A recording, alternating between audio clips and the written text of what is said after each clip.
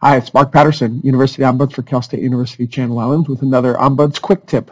So you've had a breakdown in a workplace relationship or an academic relationship, and you're thinking, I wonder if I could just start over. Well, today's episode is going to consider that question. Can you start over? And a little spoiler alert, the answer is, at least initially, no.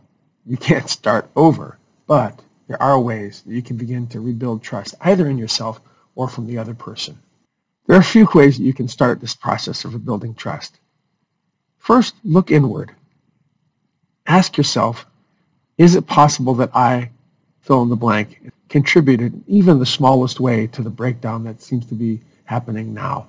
Looking for in yourself as to what might be perceived as contributions to the breakdown in the relationship is a start to giving you a perspective on empathy and willingness to consider how another person may be looking at the situation. Even if they may be wrong, it changes the way you approach the relationship if you start from a perspective of, is it possible that I contributed in some way? And to think specifically about what might have given that perception.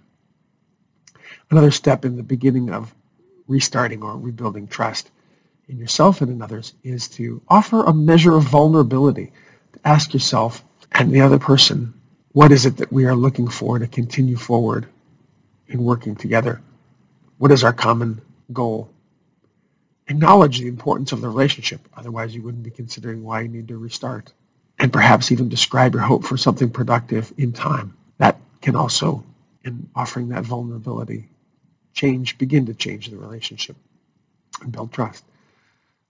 And the last thing, in a sense, remember we're talking about a workplace or an academic relationship, not necessarily a romantic relationship. And to keep in mind that the goal is peace regarding your efforts and not necessarily ensured that you will have a new or restarted relationship.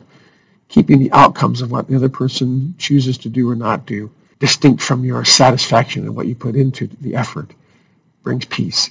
And keeping the reasons for why you have that workplace or academic relationship going on, what your goals are, what your interests are in that relationship, will also help bring peace regardless of what happens or how long it may take to rebuild trust.